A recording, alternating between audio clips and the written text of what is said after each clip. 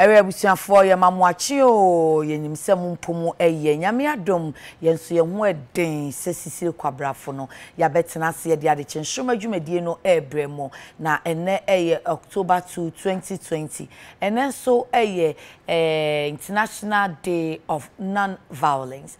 International Day of Non-Violence.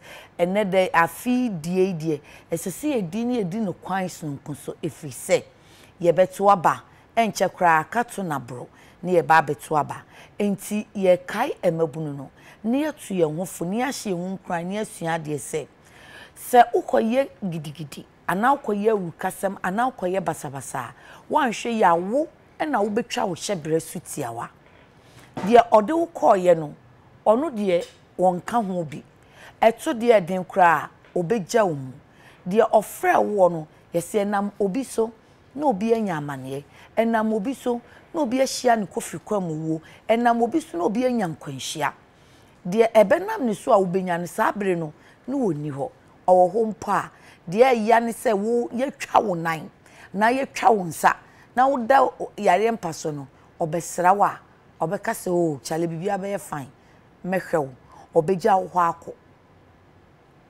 se wo free mu so obeka che obusuafo se hyede na jabi wo jabi ti ase onti ya yesi ye candidate da wusia enti menua ba mu a menua brantie ma wani na ho me ye mfa wo emfa nkoye basabasa dwen wo nua ba bi ho dwen wo yire bi ho dwen wo girlfriend bi ho dwen wo maami bi ho se mekoye na se bibi sigana menua mai me maami onu otu amika asanya na obetimi atu ne ho nya den te se me enti afi ema obi a ntinto so tipa na wafa o shirt agu kon na nsan kura de nkama yesura de no ema kura so ye de ehu hyem ene eden bone ni atutrasem bia aba mamu enye fe nti ene ye di saadai tinase na dwendwen ho se edie pa na mpesa me de me life ye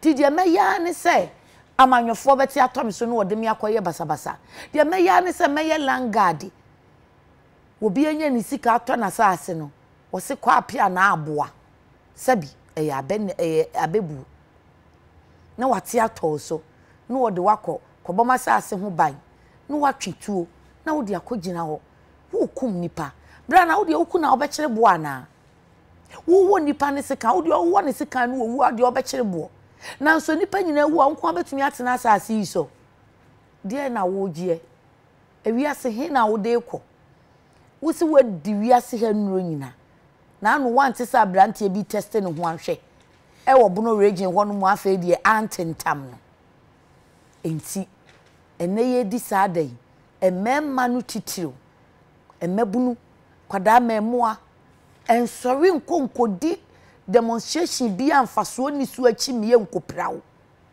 ensori na ma wo bi ntento so Jack brana bebo me ho ban ensori mo obi nkancho se yenkotam ballot box ni emfa nko ha efise wono anweni a esese die sisi musa anu kra da mu die chi a hwe yentia nipa no so nya kwaya na ne rekra fi nti amansan kubatan itu yenfo unua ba ya kona manso kasa che o se menua ba mu a o hyebreso unhira ye kese chan de awuye nye de nyame do ba ba ye ne se bra na ba ya abati ben na wo de agise ntokwa atutrasem basabasa gise yan kansam ne area nim wagidin in fact wan kasa make wuni o mantam ho obro no ne so constituency ho electoral area ho in fact Ghana nyina kura nim so we wanted kura wo da police wanted list so unim wo ho enka chi se wo besesa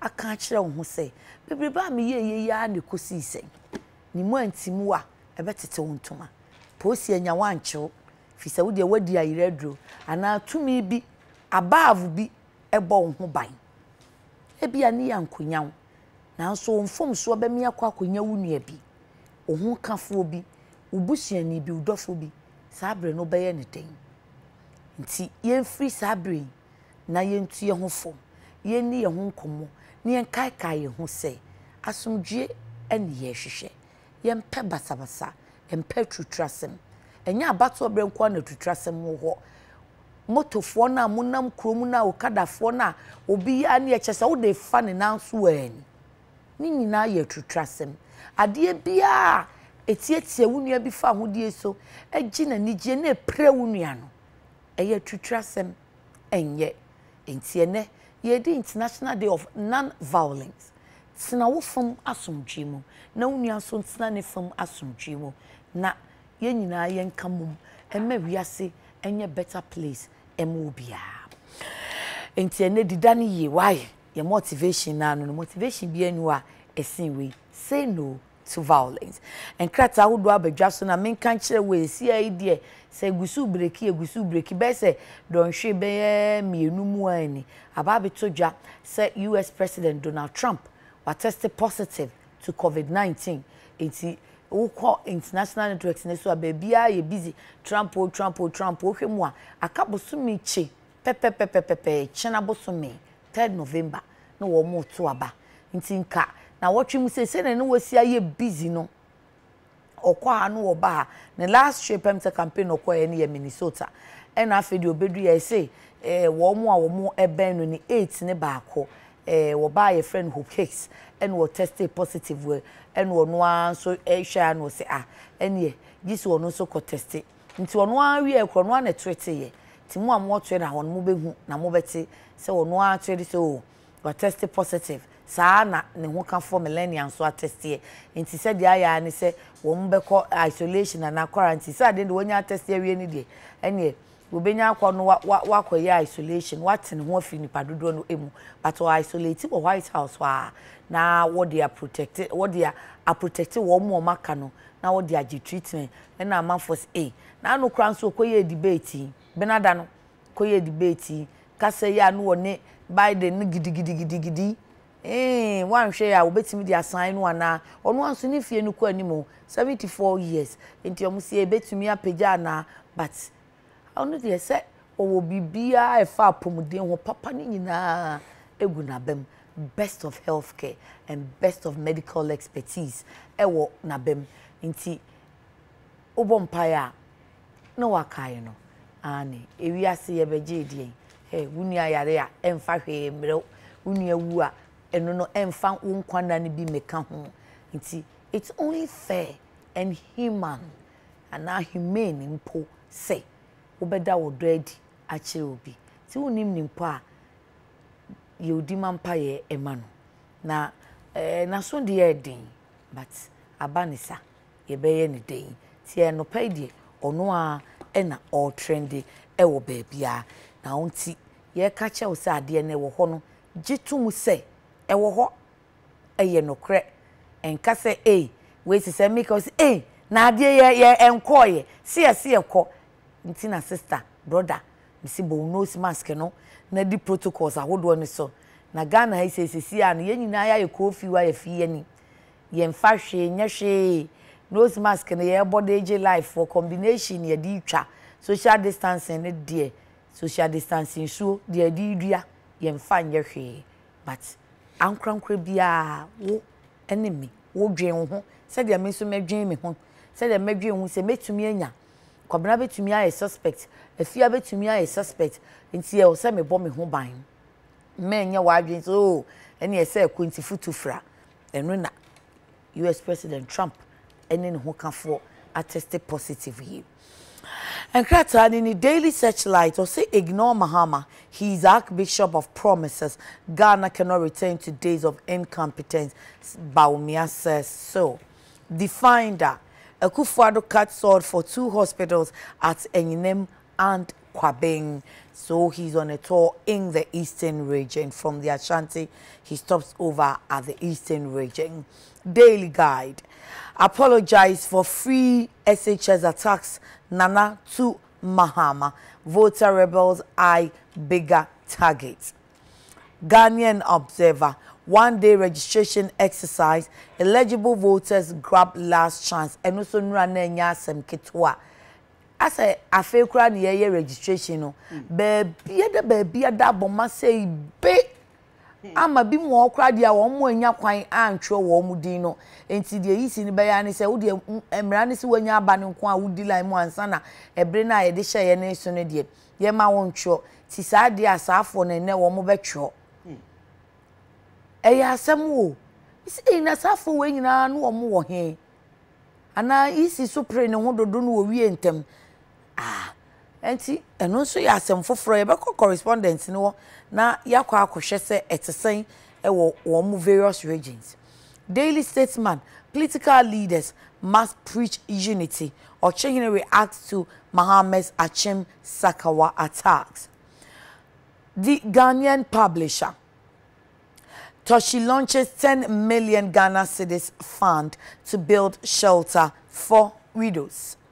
The Chronicle, Majority Chief Whip goes bonkers and says Bono minister is very corrupt, but Amakumi Richardson says it is a baseless and unsubstantiated accusation.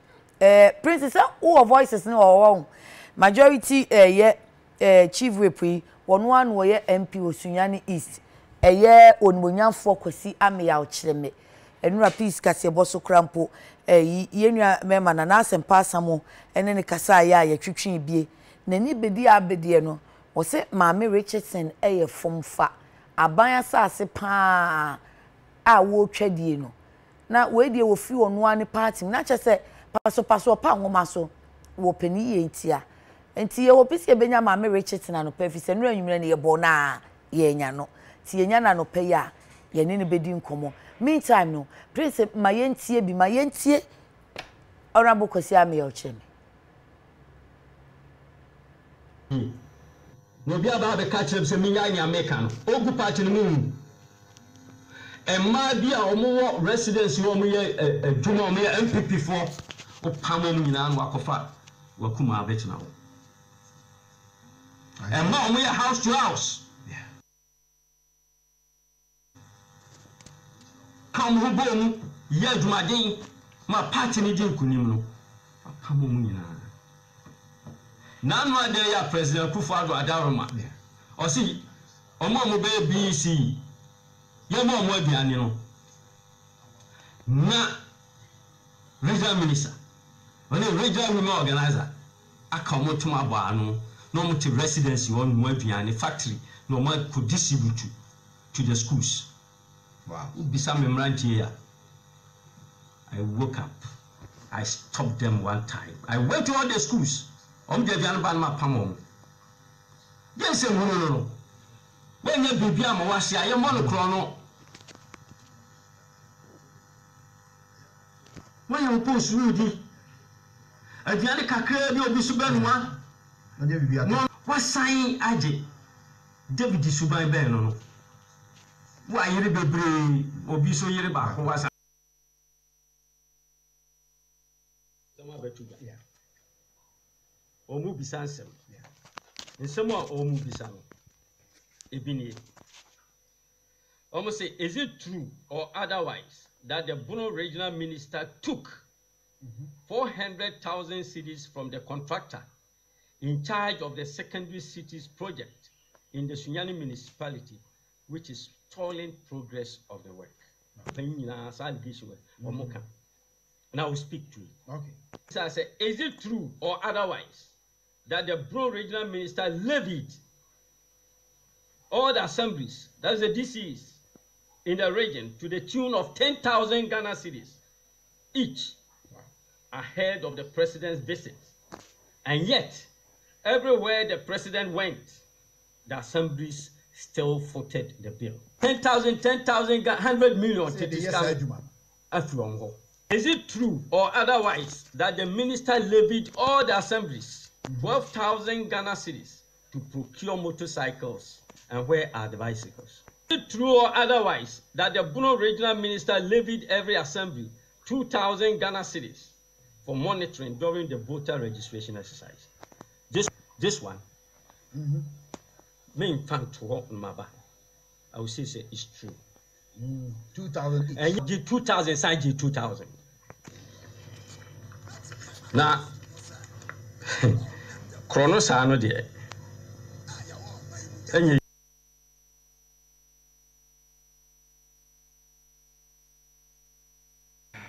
enti enini mienu nyina honorable Kosi Amiel Cheme MP Sunyani East enti ye be hwe se enu anso kwan bafo ba ana me de yi ekwan yi a eda high court anim o rex kwan yi kura tu nanim a kwa me yi anu so contractor no gu so omukoto pipeline bi ni ade meti ya se kanu amusa prince hwehwe kwa mbra na ye musa ne se chairman wabobo anu pa obi a wo enu akra metie no yi channel foforo so se operation ahi million votes o jama his excellency enu wabobo anu na jadam wo MP any minister regional minister enya asem ketwa but ye be hwe se ye benya regional minister no na ye tie wo no so ne fa sa na adwuma no emra no esie enti de ya boboyi eno kra no se se yetimi hu se ye minister ye MP ne ana MP be ka se oh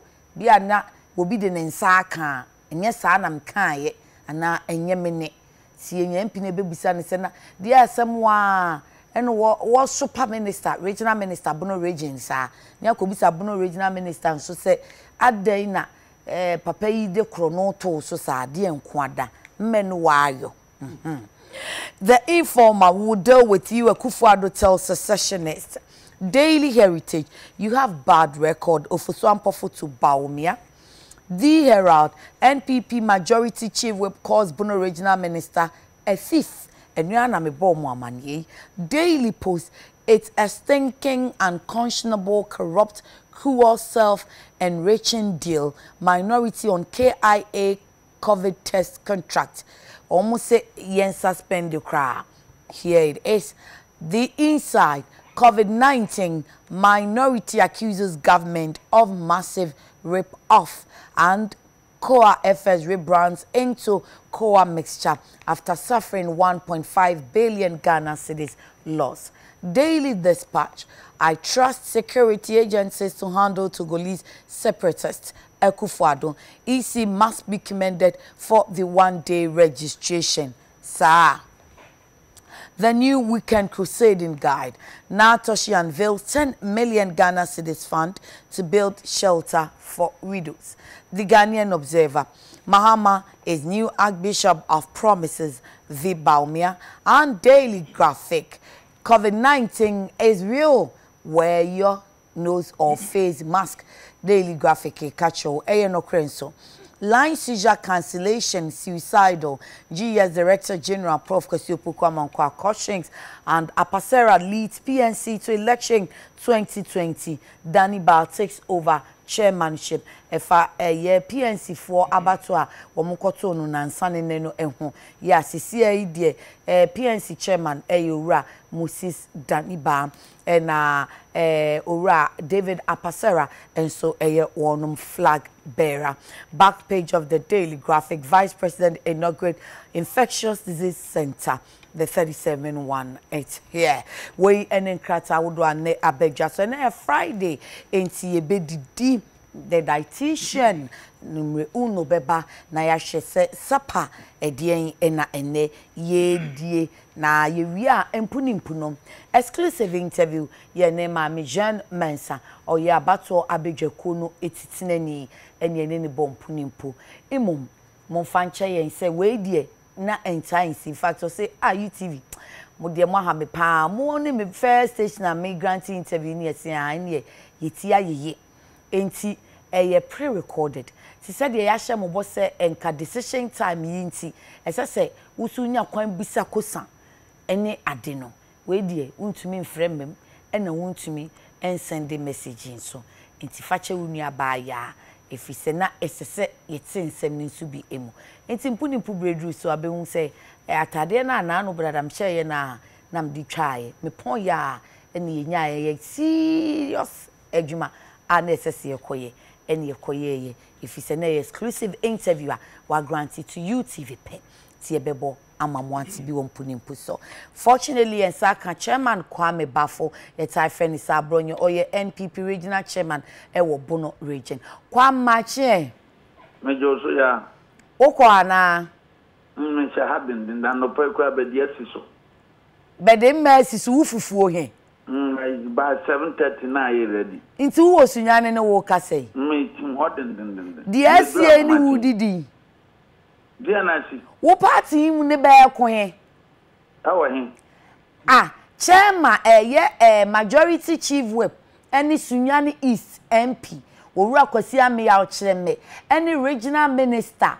Owura Kwasi Ameya chairman opey ya bonene wo say Mama regional minister or Kromfo Nkrofo omo no anuane party fo omo ya house to house wapam wo omo wo de nakuma na aba betena ho e na wo sign label assemblies 2000 Ghana cedis say wo kwhwe voter registration na course August ni mu ne so chasensem de waka bi aguma me ne so affect mo party se nra akra metie wo stage bi a wo kana wo be manana nya operation 2 million votes ena afa we yesi u party mu a wo de wani maso ana wonti ya wo fufuo di Medas man fa kwanya we na menche watifo omo ben abronya bi ani se abronya ye obi on TV na on TV radio aya mekenkan free mo online nti wa kan die se da YouTube afidi kase ye wo Ghana akan die men so me peni asini na makenkan ahwe ne atu ho ana mo menyante so enti whole regional chairman onti Kwame asemwe anya no pay na hyase be se ne nsane ne sunyane ti ameme dia mentie nti waka odi atoma nim ta wo ye oba ahema oye go ka hema o so free mantam nti watia eyeta beto wo a wo ye oba ahema won to anim na wo bo na na ama nti wakan na so no mekọ akọpa akenkan nye hu anamo aye betu ni amede ba kan ho ne say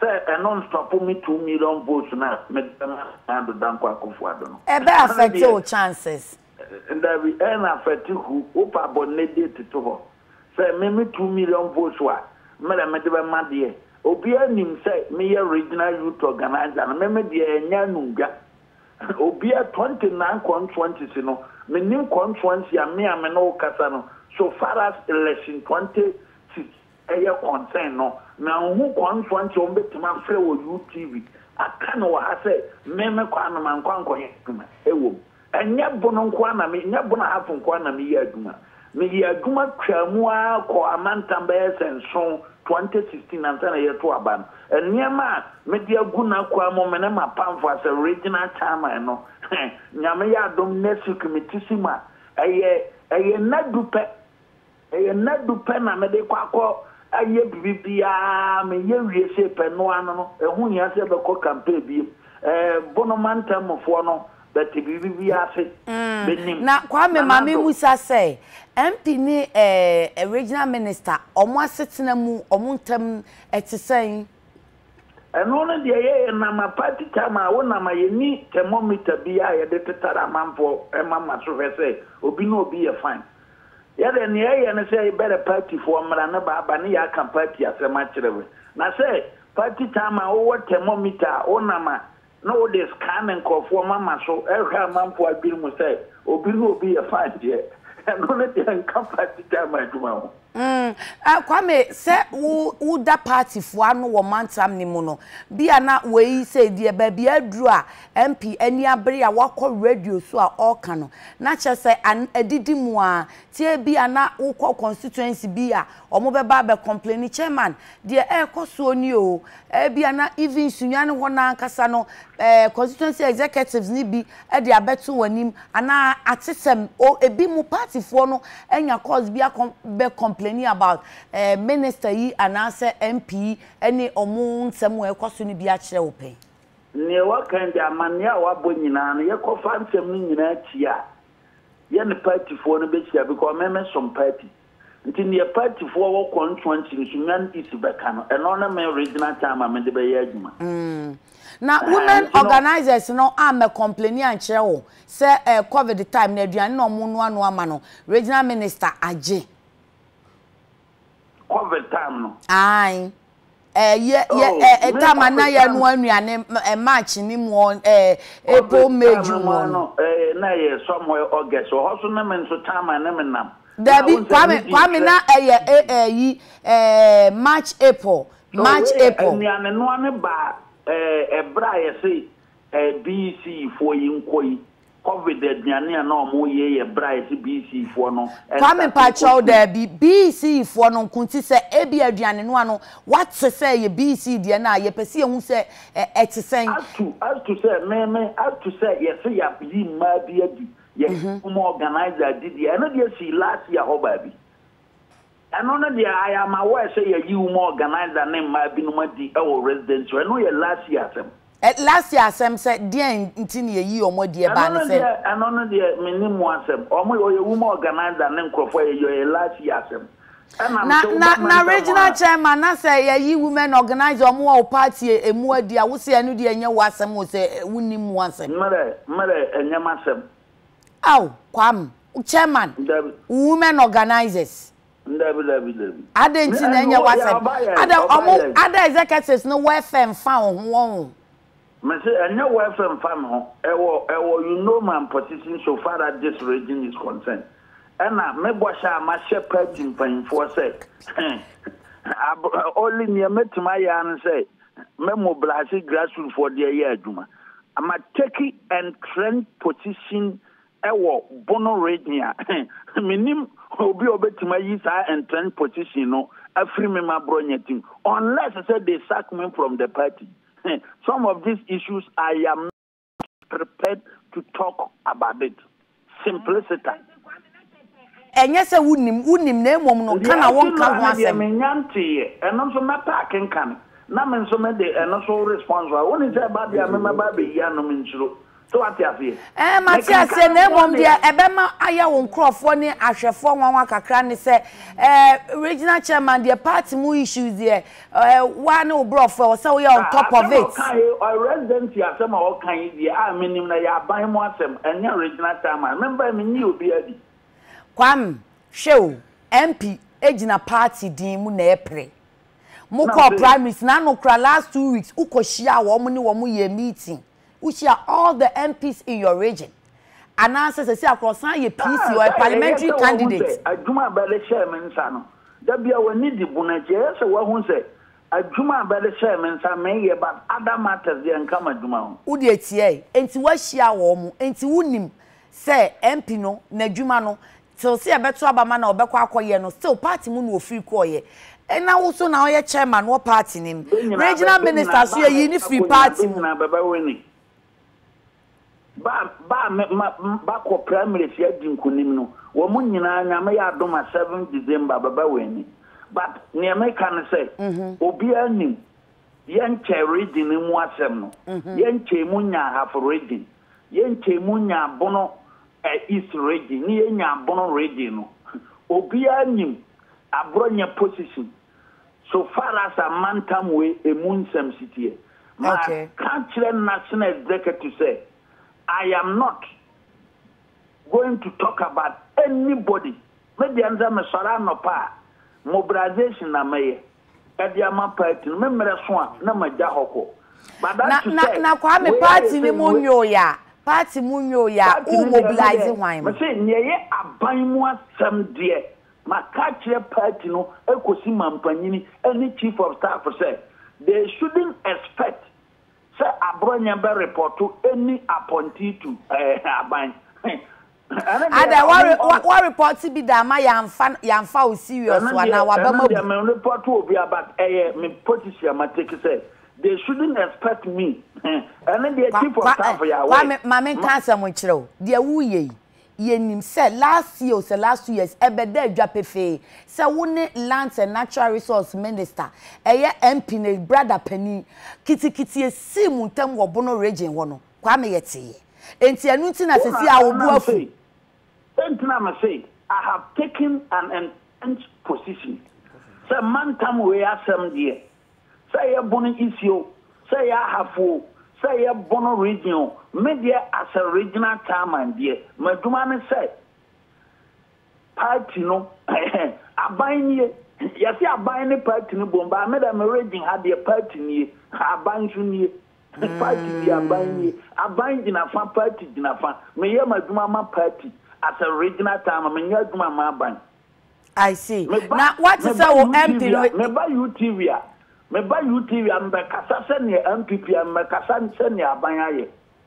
aye Nanya party na wo aban no ye kai say the ruling party me dia me say me as a man for ti o montie ni me dia me kwa me as a regional chairman there so be ati enkrana na dwen say e bi abranya be sori dia ponti bi ho asema ba anazo obi aye say dia I will never dia meka etwato a ne kase de me kwa musie ye no na kwa me wan kan so ankranfo so omo so rely on me hu he na mentiri e bi na no pe kwa na obo mama ni me hu he mentiri kwa me u MP me da wase sa wa bo mama ni me parking kan me just mentiri radio TV ta okura ni me TV kwa me na mpache o u MP Sunyani East MP ye say ya threaten no o ma threaten just say ne nkwa se odi agura ade ebeto no no asa ne police wo sa wonu sa ono so wa ban mo ye panyin wo party no mo ana o ba ye region ha on MP a o ma ye more votes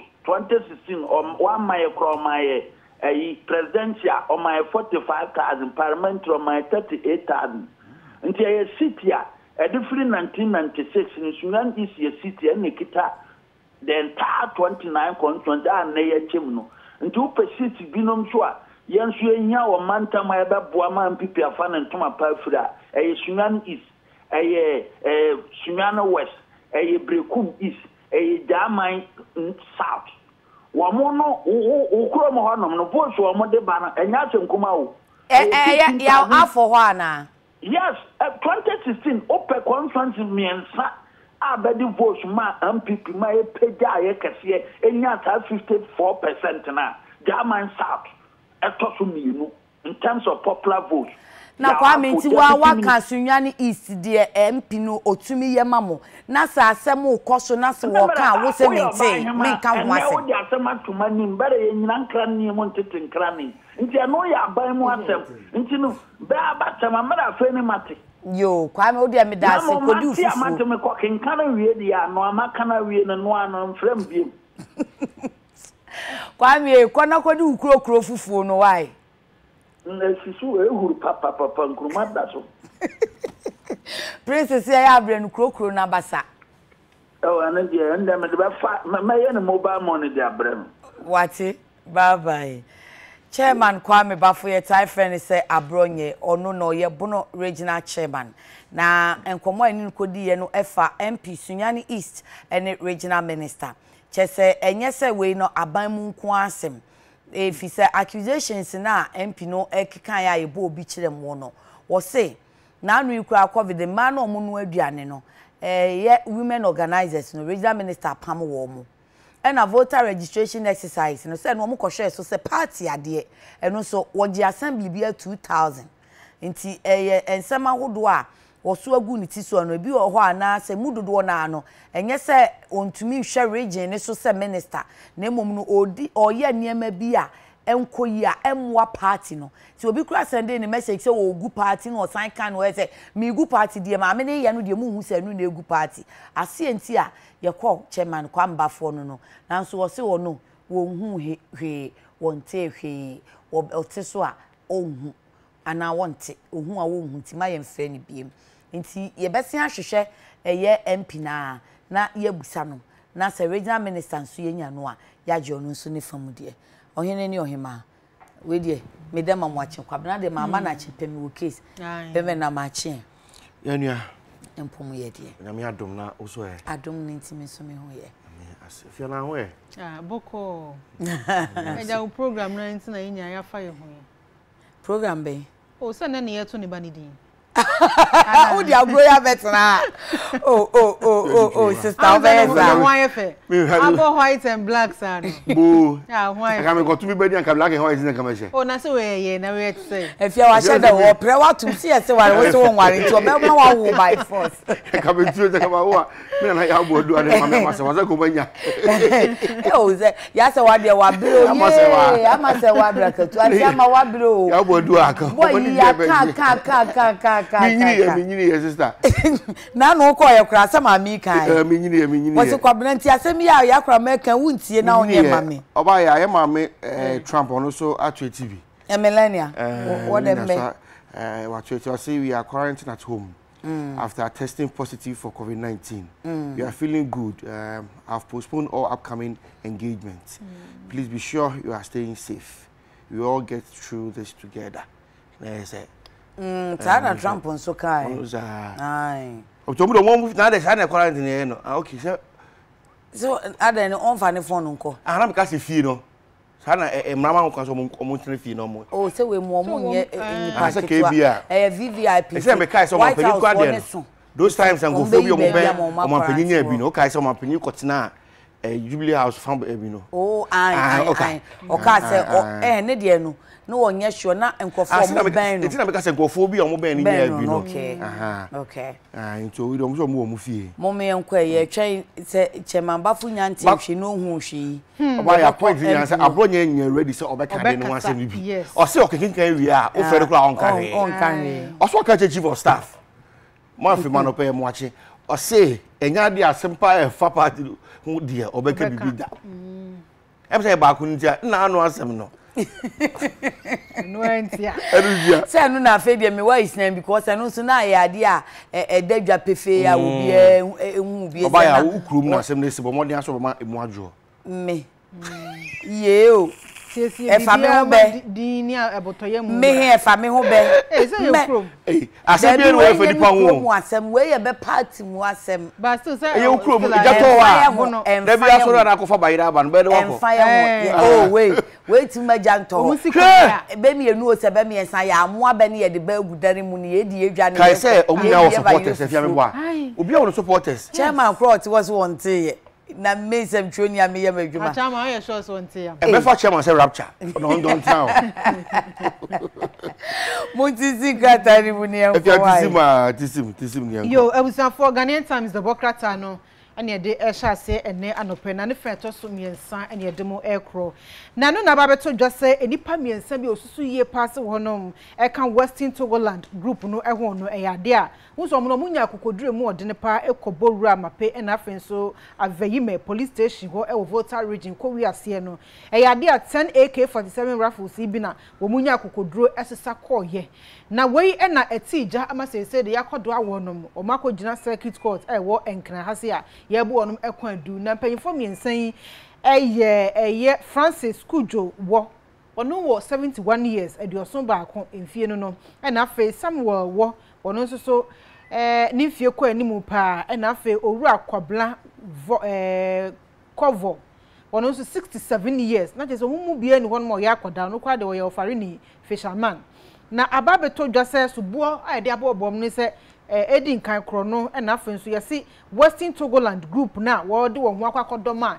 enam so wonti jai na wodin samone ekeka wo man asumdwe ebom no eyade eye illegal group anu nso de ho subo abo wonom na eye wonom lawyer ni a wo twaje wo mu ede atodwase nyame anum nukure nie subo ede abom no de nkebe ya nke ntwensan esan se abra asem no esi ye nimpo na sa nipa miensan wo mu man ho ba bia wo de no eto nchen a wo si yekwa wonum afie wonum edamu ekọ search honum so no ye hu to ba kokora wonum eni ti so boni de eyade a emu ed ne pa na sese no empanyfo ede atodwase nyame ya adoma October de tosu edu enum 15th October eneja ye be yi omu apie sese de do makosi kakra 15th October no na ye yi omu apie no maseni no yetumi ato aso ede ama won na me toso dia Daily Post amede toso center spread no na watcha Dr. Clementa Park ifunye ede abeto ham na doc na chese obusa ye mampeni abedichi Dr. Hamudu Bawumia say ya mampeni abedichi sim free wifi amoka ho asem no say ukọ senior high school ahodo ni mu nyina ban a provide ni nyina na eno na Dr. Park chese ebeyi e mampeni abedichi we dey kuwa atrop na wudie da ben na wode sa internet connection we de ma aya bisuafo nyina ukromu anu ma chese yehu yem na no na o chiem se mbokro anu mapani abede chese 80% mpo na wa provide ya obeso obusa ne se one publish schools leading efamra na omo enhwe udim ko tango for radio so nku twesa antro ne fan chegana fo wa brade no wonyeye school ben na o se onya sa free wifi bia omo ede adwuma it's asem na mapani abede cheka de nyina no o de on provide names no location of the schools no a connect sa Wi-Fi ma wo na omafo nyina enhu na we ade school no wo ho no amafo nyina do mane hu se hwe nko so wo ho etu abeka se 80% na wo aya wo de wo schools ni din na wo hwe cause wo nkasa we evidence hwe nko so eti ene won se bo sha hodo a wo share no mutibi ni so na ma penya be de chesa kwotena radio so e kasa asem no Dr. Park e chese wo tro challenge e de ama Yoruba wo me say ono kasa publishing names no na Ghana fo nya fo mani hu na do ka nya no kure bia enisa asem ni mu sanso eno my process na kasa Ghanaian Times the Democrat and effect to me nsema me mu no wo de atu dwase abatuo ni mu no e ade a process fo aye krado pa wo mo siesie wo ho say wo a efri sa bere wo hye dem na wo bopo ese kwan bia so eye asumdwe ene adwobrobe ni ti e wa abatuo ni mu no wo bese no wo se eye ade o mo so de mra be ye adwuma na ba bia Ghana mrada no wo mo de ato pepepe de amount wo chese abatuo emra no se wo buso na bia wo ye wadwen se vigilante group yi udombi eno nti mo boabo mo se mo bedi semoni a wo se process fo so aye krado pa twen mo na no de ato eye Ghana fo nyinanim se afi abatuo no obi anya kokoduro ene adwumufan enkoto e wa bra wonsuo se bibiboni bia ebetunu isan sa process fo aye krado a wo mbehwe ama ye bambo ene asumdwe ene adwubro no etumi akoso ye pa e wo memu o me process sakne ade sansem wo nyina atudwa abra British High Commissioner a won kan owura woka woni ne dom ekosra no enra ewo ne office na me da so gina Daily Post mu a eko bi asore asese no chese wo mo toilet contractors na sa kuyi no na if you have me na don't to mudi da ho o mo chese aban emo contract say o mo nsi ajanan bia emfa ema omanfo ne no na o mo chire mu a o mo si ajanan bia ni nyina ewie na akasika aban ede ebema wo mo no eno mo ni centrofo edi nkita ho chese afipinu ani edunsom ani afipinu ani edunkunu na sa adwuman wo mo hya se wo ye ya akọwie ye eno wo kire mu a ye ka se we na pre finance ni bia nti de hya se na ja ye na ewia na fe ye hwe usika sem no so edi ama eni to chese aban ka kire mo ese 60% ena obetua edi ama wo mo se ko ye 60% na se tua sika na edi ama wo ma ye adwuman ya kwakoduru bi kura awie na eso no pem sabri wo mo ntehwe free aban enche o mo so ko je bosia na mo de be ye adwuma no so mo ntia se aban edi o mani esa na ya o mo se ade bako a etwa mo nsum kura ene se na no mo wabra ye ma pani abedi chiri na wo di project bi o matimi aye ede chi o mafo no sa ajanan bia no wo de kan hu bi wabra wo so wo de ka u show ede a chega na fo yina se wo si toilet e go fo so mo si toilet so a o do mo eka nti ya ko jan ko eno bo mu ko mu e wa ha o mo chese sa no ma na aban na o mo ye ne die o mo ni enyi ho to mo di ka ka che aban se o mu sika no akam adwuma no o mu awie aban enti o mo ka aban e de sa toilet so e campaign wa bra o de o mo ka ntaban hwe no ntwa sika no emfa ema wo mu a Daily Post enso e di aba yo Ghanaian afia ko se mame nkona meni owura Maxwell Mahama ono na oye political assistant and say aid Emma Bono regional minister mame Evelyn Kumi Richardson ye ne no enkodi enkom office wa issue statement bi na ye mpenche mu emfamfi ehonom Maxwell Maha sebo adwo mache ahoma na akra nso afi ensa enti afia wo de ekoso se oba yo I was on for Ghanaian Times the Democrat no ene da so ekitam na electoral commission for ye nyina ya ba ho dawro kwampo amate se enra wonom ebie kwan eto honom ema woni a abato di ntwura ekoso afi August busumi mu no wantumi amfo ho anhyemu ene woni a afi ene wonya emfinsha edunwotwe no ye ma wonom ekwan ema wonom esan ekotwero wonum edin na no ene electoral commission for ede atodwase wo manya ntie se biometric voter registration kits amodi adwuma registration centers ahodrom ewo oman emu no eyade a issue voter identity numbers ebia yedi nkade ama ebinum dada me fan say bia me August na me ko register ye ye me number de ma me no eno ya kra ma ko register the same number no ama no aha eno eyam from so a electoral commission for chese wonum ehu eno nti wode atodwa se won ya eba ne sa ni nyina no ye beto nsa frɛ omo na fe ya new ID card for e de ama wo mo a chese omo numbers no very unique omo nko ade a wo mo ene obi emomu ehye a eno kra bi bokwan ato wonum ama 7th December no wonum ekogina so woto aba na chese omo wie na wonum eko wose sa afo no so omo biometric ena fe biography details ni nyina no wo chese ye intact bibia kana ni eno babutumi aboa ama sanfom so a wonom aye no chese omotumi asiesi ni kama pa sanso ena okadafo a wonom ewo twifu praso ewo central region so wonom adiato NDC amanyoko no frankatufo kane mampanyi Owura John Dramani Mahama nim se ni die manda se okada no de wo moti asese wo ba obeye nimra ama obi atumi atwibi na mmom no so mo airco license a eyade a ebo no so kosoro pa se 700 Ghana cedis ana mo de yes license no nti so legalize okada no ama omo a eni die mu ada license na ayo omo genus ne boarding eno so wangum na nya fofofo emfama wonom na nu betumi aboa ama eye emebuna wo mo ba no dodo no a ede wo hu agi okada adwuma ne mu ama won so wonsa atumi akowa no na don kuma wo so e wo mrahye bedwamu e che se okọ eye Kotuka International Airport a COVID-19 test na wo eye no ne manimu ya na wo ka e de a kire eye aban se corruption bi e koso wo mu pa o ma hwema hu se adwuma na wo e de ko share company bi sa e wo ho no eye Frontiers Healthcare Limited no eno ma enkoyi ti we de sa contract ni ka ban entwam because I am in the board. Omu Bugana dishe komu papa na minority spokesperson on health when we have for kwabna benta akando na which mo ese omo esre eya ban ya kebe kra ankomo fa adwuma ne ko hye no Gucci for nsa na no Gucci for enye sa adwuma because private institution ne de said o si charge sika no ano edin ase kamia say obi hye akiri bi sa omo nkofo pe bi yatafre because dem go for charge na mo hede no Gucci for betimi agye a nwanwa so mo di adwuma na akoma Frontiers Healthcare for so mo enye sa adwuma na Kotuka International Airport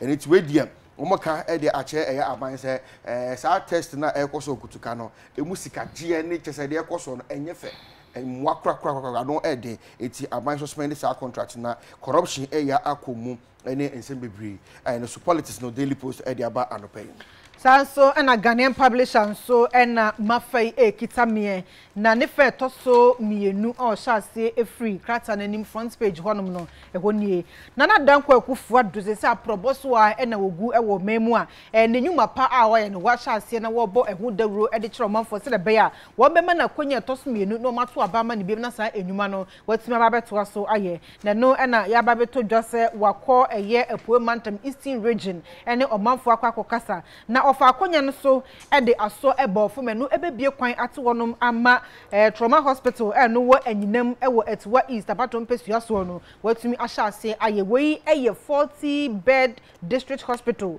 no no e wo kwa ben no kwa bo abeye eno so etwa west abatom pesua so no beboa ama apomodin ne ayaresa ho nsam atumi aye contem brantam so Ghanaian Observer and Amede so kasa fa etosu ensia wo twa na akomiafo nyi e de beto member NPP communication team and watch yourself. Would when you actually yes to Gulan in some year echoes ya now my for political parties in the Shishira no and an acomia at Tuja HSA and Yano Cre Edap. Say Amanyukoka CB and a Shesa a Nipa Chia or more episode more a year Bonifusemi a war and Potamore and I actually a dear Faso and Amanyuko Chrono on being a dear Fiso as halfway and Koshaho or Munsia Quaya Hodo or Monshi Cars and say or more a year Bonifusemi and say or Magana Asumji Fasobian Roma a was so Sana Acomia Edia Tuja HSA and Ukrainian Sa and Semna and Go4 Ekanimua Observer as so Edia Bano Payne.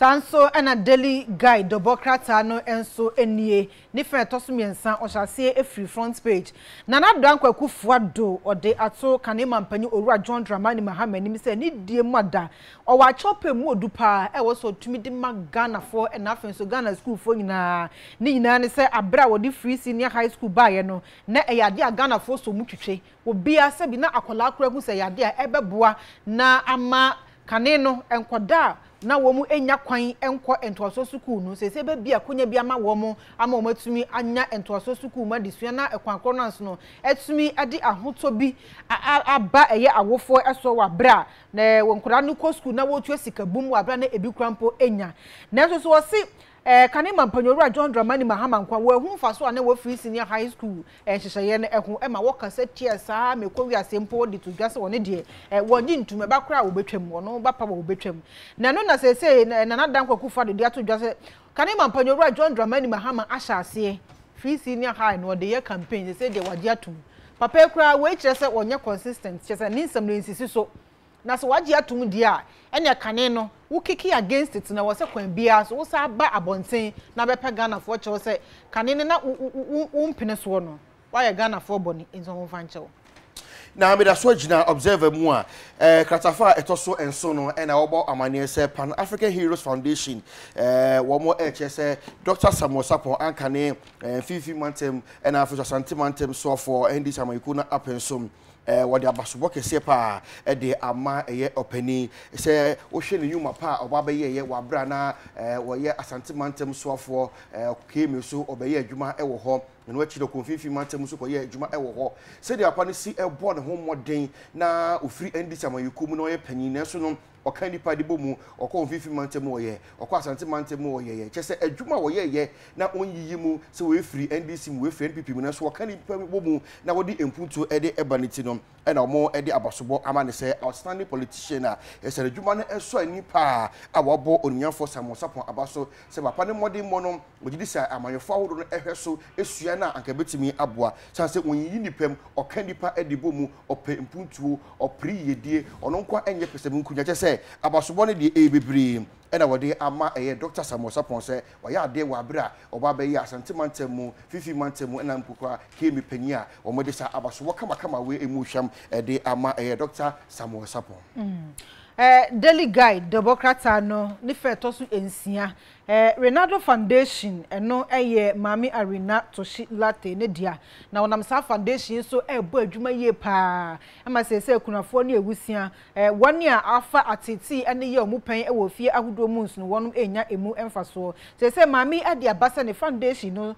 wo mu ebebie 10 million Ghana cedis fund foto bi a eno no wode be pebe bi ama ekunafo ne ewusia watumi ede wonti ato ena afenso wonum a eja wonum afa wo ye ene ahometi semu e wo fia hodo mu nsu no wo mo so yade a sa 10 million fund futo ya wode ebe build shelter ama wo mu no so yade a wo mu ebenya eso emfaso no just sa foundation 2014 ena wo mu eti ya wo free sa bre no waboa ema enkoda ena afenso ye omanfo dodo no a na wasi wo ma apomode hu nsam so yade a eno so wode ato akoma so ena sabe ye nuanom a wodi dam wo ni padua mu nso na yade a foundation no wo mu enya eso emfaso yi pa na kasafa etoso enwoche observe mu news extra no ena ya oche se orimianfo asamoa boaten wanga sa wo fasisi de wa she campaign bi ase a wo se wode ebo mama pene kufado esa edi enkudum ebium na ya okọ atoye mantemu ne emiame ahodo a omo ye eposu adwuma na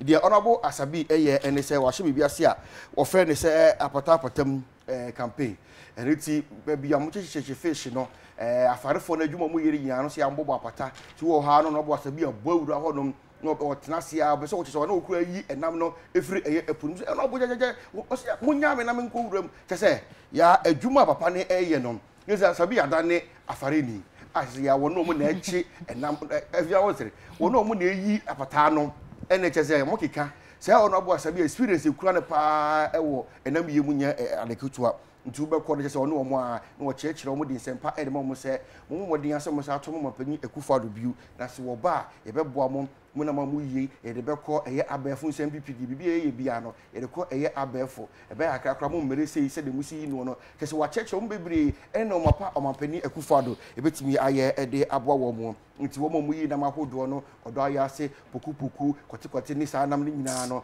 wa chekire mo nyina kwa mo fa so a mbetimi aye adwuma ni eyi no beto abande ma no na ekudimdie so beba si ya sese de okọ atoyemantem fifi mantem dia honorable asabim e de apatamapatam campaign ena de atiasi afarefo de mu a nia breden den e wo dwade shed gu ba bi ya ne busu nwi na se wo gina mu na wo yi nam de bi na wo campaign e de fra eti kama pa no so no observer e de aba Any Abranti so the Nedia Banti and can come on Facebook live comments or dear banano.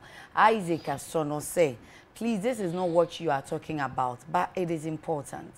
I want to know whether it's the right for a police to be taking booking fees from drivers. I just boarded a trotro at Accra to do in the bus stop or at the bus stop, and the driver moved immediately after I boarded the car, and the policeman with the name Owusu at the MTTD asked the driver for booking fee, but the driver refused him. He then removed the driver's car keys, and as I'm talking to you, the car is still parked at Tudo, and the policeman has taken the key away.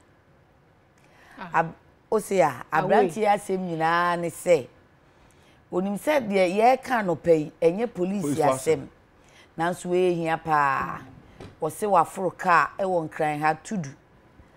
Car no foro ya droba no tuye na chese ono akra kan trotro. Otu ya na o si police ni bi efre no Owusu. A wo MTT di Otudu ho.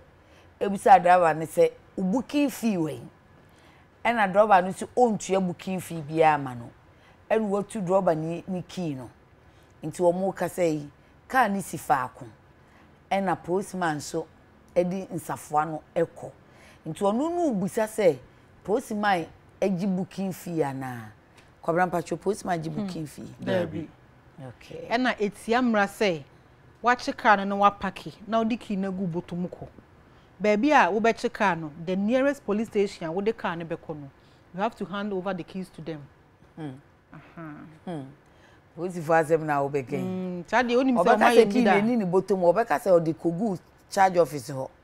Or the Kogu station na driver no kwa no mo kan wo mo ni nyina nya kwa jojo. Umu ade una o kase post office ahun sa no. Jojo wi a no wa pacho na fe wa tua de so tua enko book mu. Receipt na so no mo magya okwan. Nti ebi ye ndiye ebi so ya de enye enti si ye ka de enye no a ye duru kwan so a ya mamumu se na wo boy ye chie hu na mutwo na mudi atam ye ni watam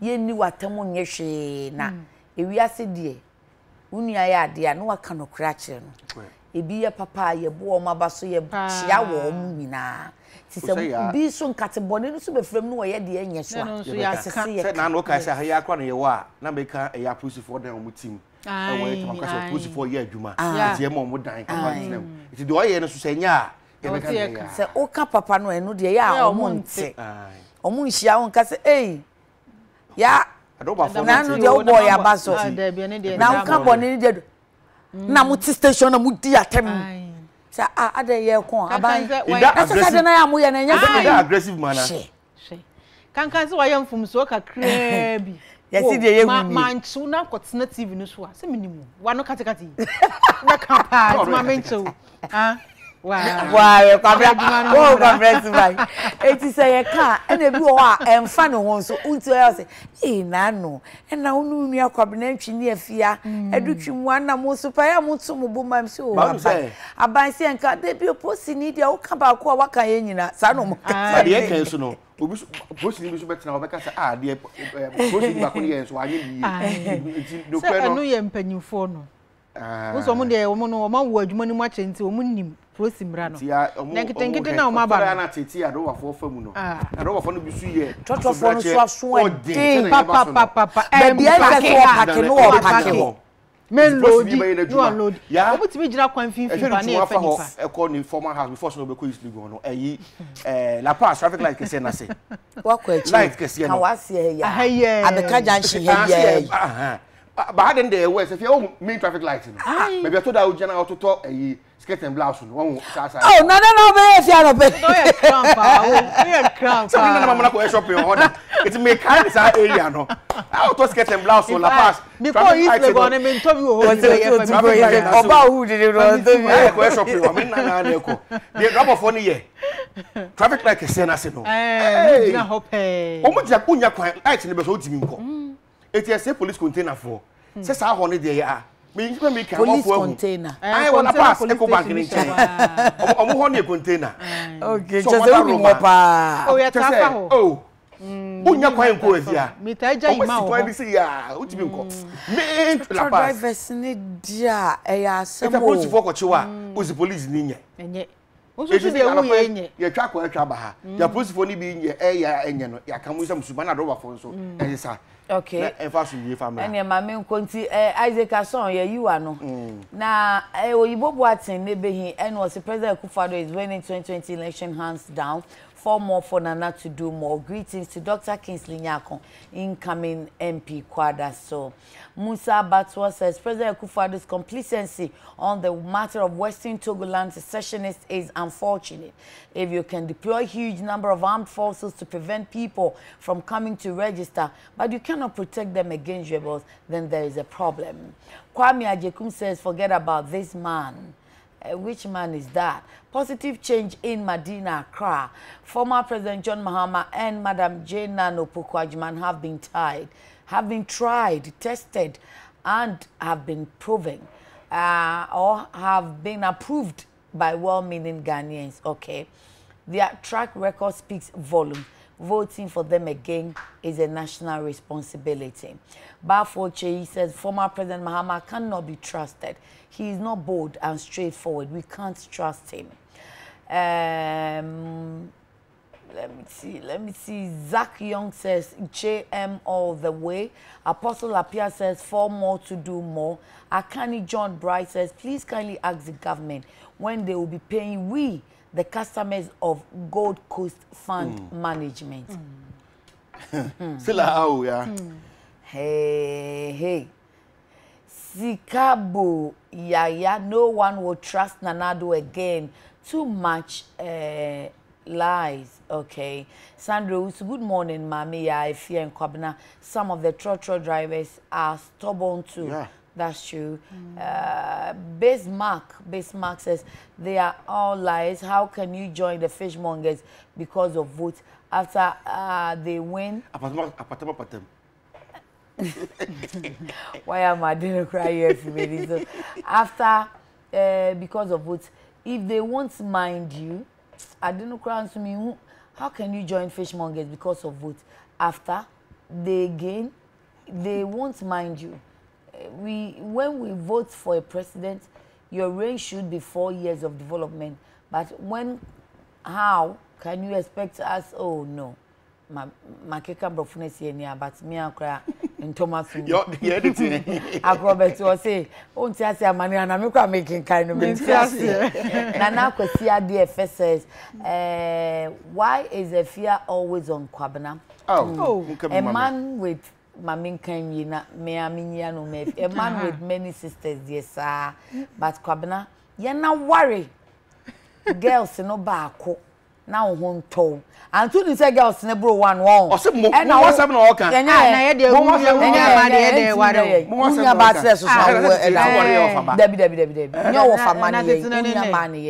Jerry Jackson says, speaking on the point made by the Vice President of this Republic about completion of at least 80% of the distribution of Wi-Fi to various senior high schools is something I also disagree with, because my school, for instance, which is Adventist Senior High Technical School, Kofiase, has not been given free Wi-Fi. Kwekutebi says there isn't any option aside Nana Addo.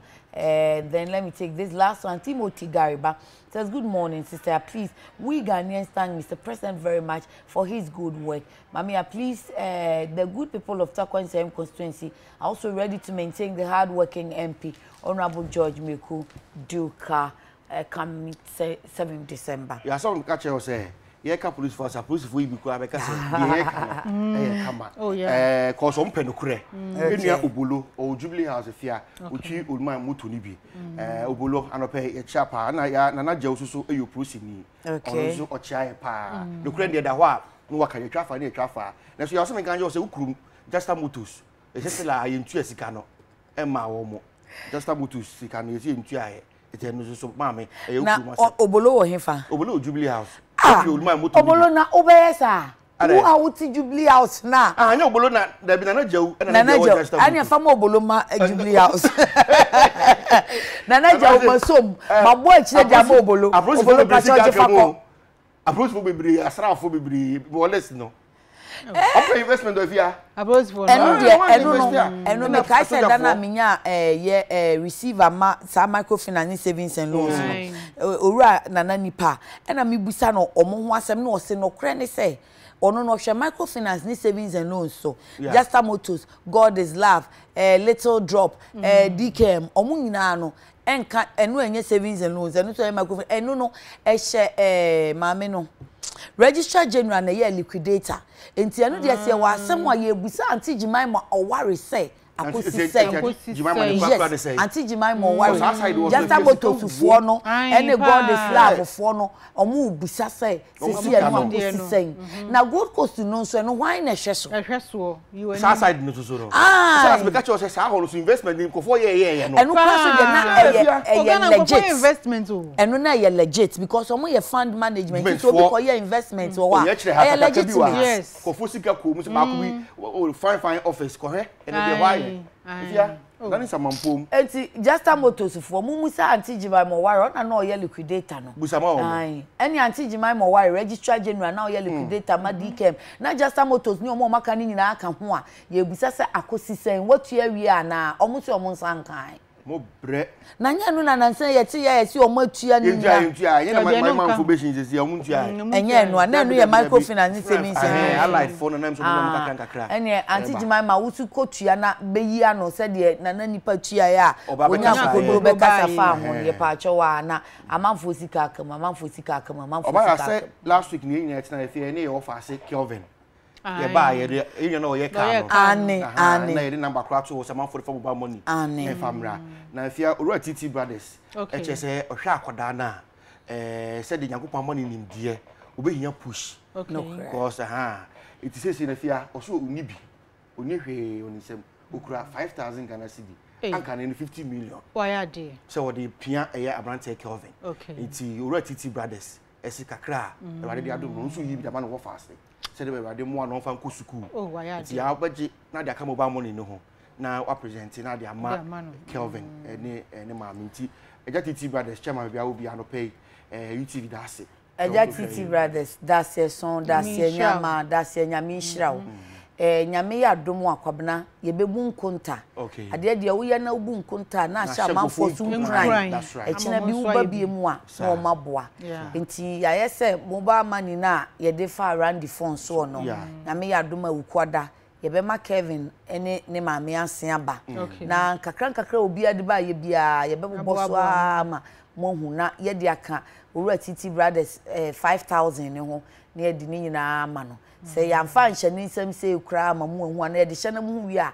ne yaboa na mwakobie bank account na da achi edu isi wo ko school no a wonya bi e de aboni school ehu bra nti ye da mo ase pa ukwada nyame de chen ya ye beba bebu nkonta akire mu na ya bo akire nso e de amane yaboa na me na kwakobie ye bank account wo de sika na kwakotu na da achi wonyi wi a ti wono akro 17 nti onyanya 18 ti next year obenya 18 nti ne ma me behwe na wahwe account ne so ama no ye bebie wo ne dim ti no obi antumi nkom na onyi ono ade akosuku ma so be me 11 bi na dia fam ene ye nkoi ayi wo be kan no fo ho asa na be kan de ho asem no see ye ayi apomuden na kofi owusu be ba be ye nti no na pese ya ye be relationship expert efia kwa me baba ko odi ni birthday ni din ade Frimpong Kwame Oduro ye ta boni samrane efe ni chairman wa ben pa ti abusuani ni ho agro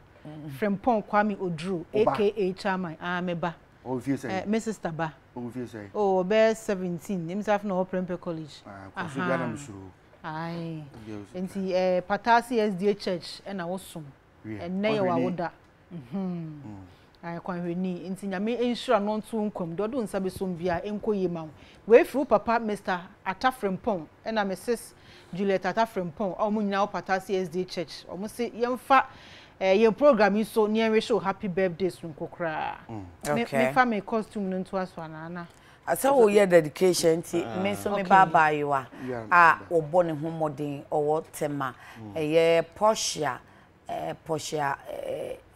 entry or say entry posh ene echina na ye wa woda no but echina me ma nti ene me de ma me ma happy birthday in advance me say onyame nhira onyame ye die ni nyame nkoso se de woni ha adwuma na wo pa adwuma na wo yire ho ane wo de posh ice cream aba the posh drinks, natural food drinks, aba, or the posh popcorn, bibia posh. Amatemaye the posh sandwich and the posh plantain chips, you know. Me bon pie sing a mishra on sanu ejumane so. Said the ebeya, ebe kon kan panty busha form pacho, una maya busa posh so bolo drink and a posh ye plantain chips. Sir, that's a good potem one. Ada one minute fi wodi bia be na ke se ojigu fie wodi bia be gu me fridge onu ado na ye enti pacho me ba no ye ade pa mommo anu na mo to bi ma me nkon kan wate tema 4 community 4 ene community 25 for wo shopping mall na ya ana una mabontin kura ya bisa posh popcorn posh ice cream posh bicep the papa amodin so obaya ene so ye dura de saki okufori dia GRE ni birthday iti dura de saki baby I will be anope ye mautin kwa nyame so nsha na onto nkwa nam o ma me haja fati aligisi anope o blanket gali give me that say aligisi baby I will be anope cha so the wa so do see star no o de wo say me wa aligisi baby I will be cha how to be romantic to me nye romantic sa na ye wo yire ba ko birthday wo so wo nware a wo de me nye birthday dedication but we no this will be agada ne brofo if you say o kan say ada na wo pe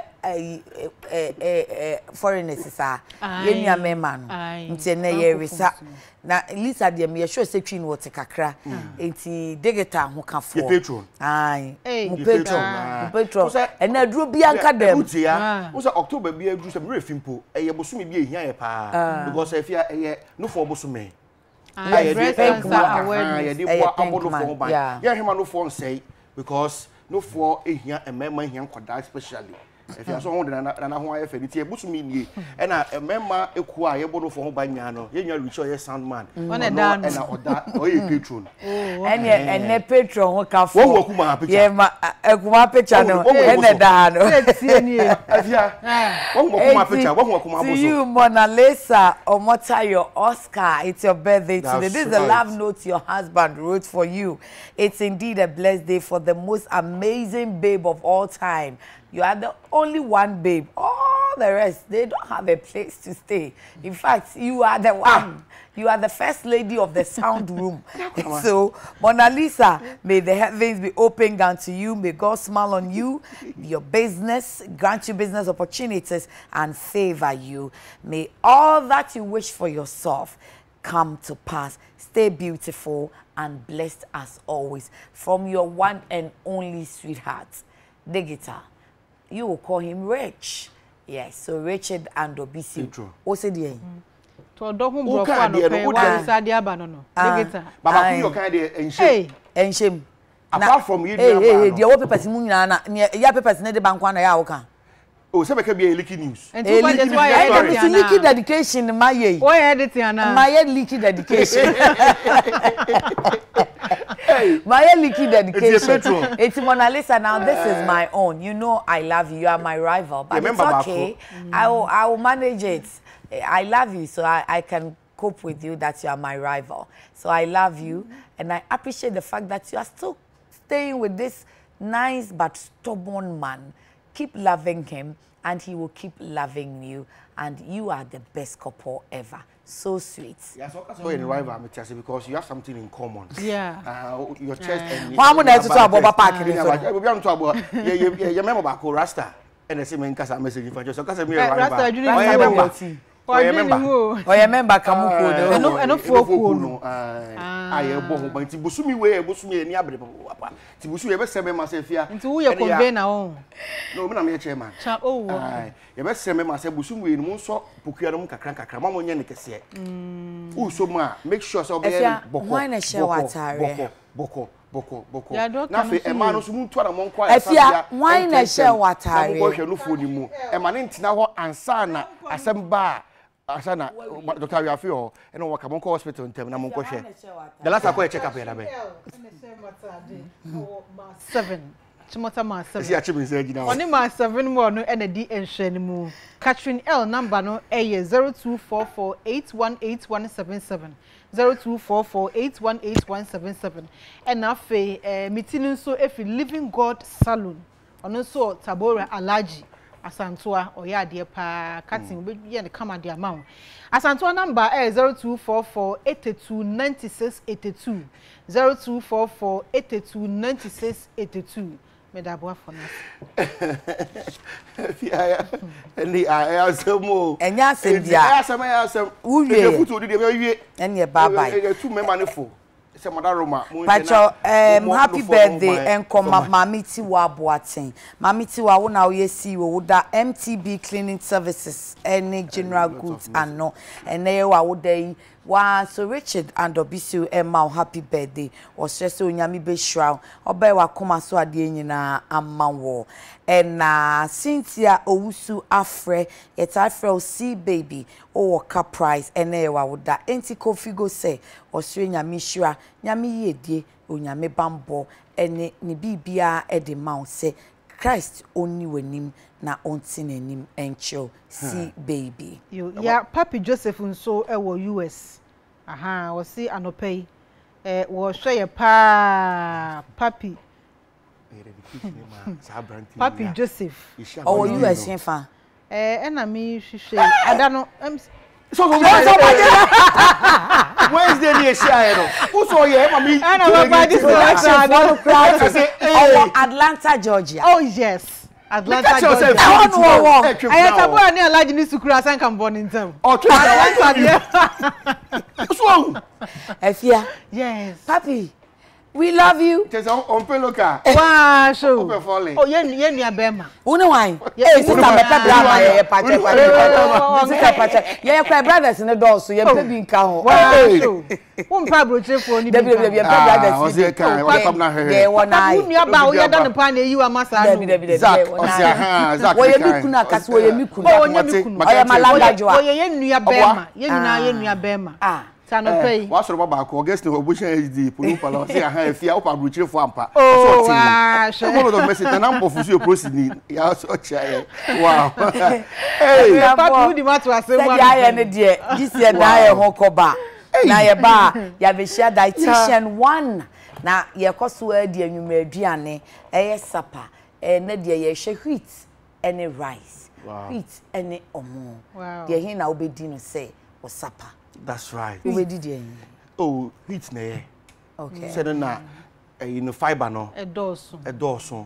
So on line no. Yeah. Wheat no so ya na nwa mo e de papa. Why enche na ba betu dwa na emma my ready say October embe boa ni abodawuru no. Mu nyina ma be ka bum.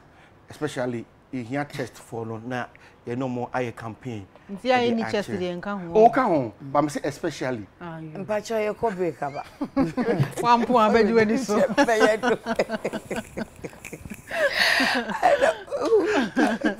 Ba ko da. Mi ko ba. Omunyi o. Won, o ko ni ya mo de mpacho ye ko break aba. Okay, it has to be romantic no. Ye kwa ba. 8 abo.